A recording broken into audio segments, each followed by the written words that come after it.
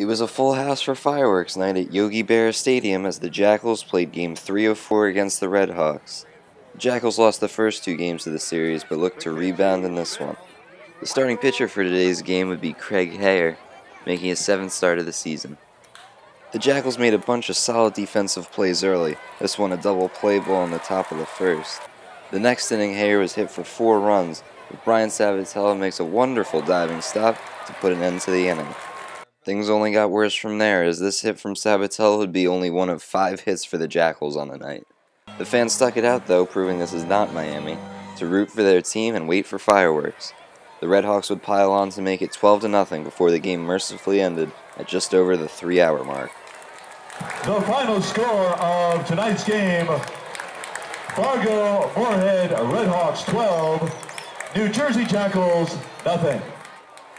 The fans got a great show after the game though, as Jack the Jackal and the Jack Pack introduced the fireworks with Thriller. The next fireworks night will be on July 6th.